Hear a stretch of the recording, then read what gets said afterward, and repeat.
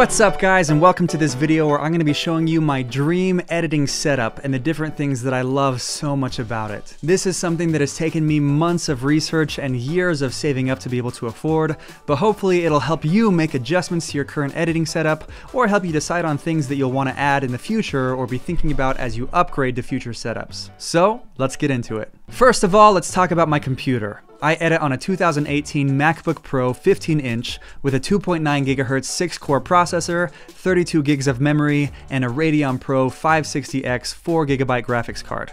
This computer is a beast, and although it's not Apple's latest MacBook Pro, it does the job super well and it's able to edit everything that I throw at it, all the way up to 8K RED footage. A lot of people think that to be a good editor you need a super expensive desktop computer, but I found that because I travel a lot, I need to be able to take my computer with me. And for me, it just doesn't make sense financially to own two computers, one for home and one for traveling, so I decided to just stick with a powerful MacBook Pro that can still handle those beefy files. Is it the absolute best computer in the world? No, but you gotta find a balance between what will get the job done and what is still relatively affordable, and my MacBook Pro fits both of those for me. I also love how the trackpad is so close to the keyboard. I found that when I use a mouse, I have to move my hand a lot from the mouse to the keyboard, which is a weird thing to complain about, I know, but I found that it's easier using a trackpad for my needs and it saves me a lot of time as well. So yes, eventually I will upgrade to the newer MacBook Pros when I'm able to justify buying them,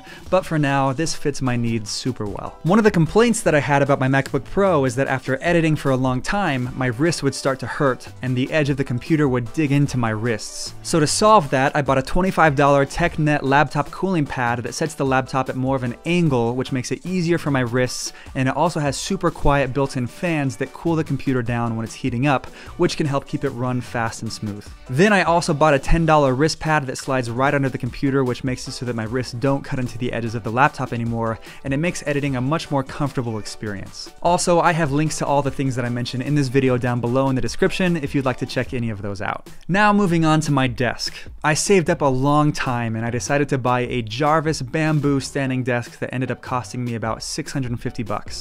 This desk is awesome. First of all, it's 48 inches wide, so it's definitely wide enough for anything that I would need to put on my desk, and then it also has a contour in it which makes it curve, and then it softly tapers off on the edges so that I can rest my elbows on the desk without it cutting into me. This desk is a standing desk, which means that I can work for a few hours sitting down, and then if I'm feeling a bit antsy, I just push a button which raises the desk to standing height, which changes it up a bit and burns a lot more calories, because you know, health and stuff. I also got a 36-inch shelfie top to put an external monitor on it, which looks dope and makes it so that I can edit with two screens at the same time. So moving on to the external monitor that I edit with, is actually a 50-inch Samsung 4K TV that I got for around $200 on Black Friday. The TV is too wide to fit on the shelf, so I got a black piece of wood that extends the shelf and I put the TV on that. Now I know what some of you may be thinking, a 50-inch TV? That's way too big, especially for sitting that close to it. And you're right.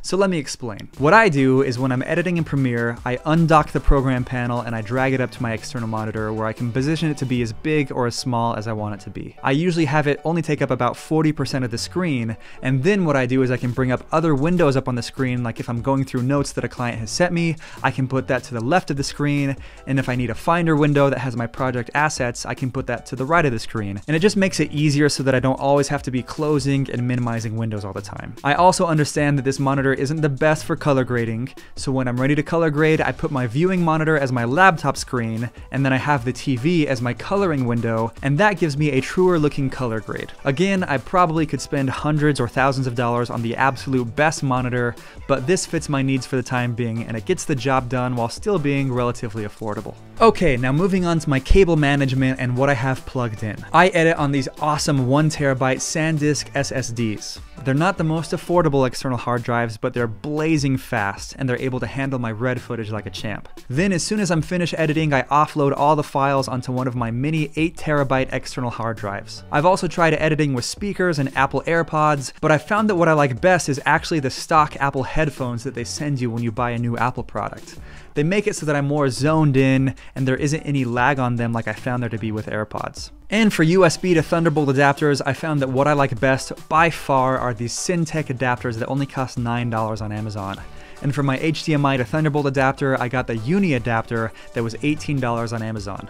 And for my Thunderbolt card reader, I got this $14 card reader that can handle SD and micro SD cards. My chair is a leather-back tilt design chair that was $160, and I love this chair because it's not only comfortable, but it can also recline just a bit, which makes it easier to see my screen, and it's just all around more comfortable. And a kind of unexpected feature of my editing setup, but something that it wouldn't be complete without, is a small $33 leather footstool that I can rest my feet up on as I'm editing.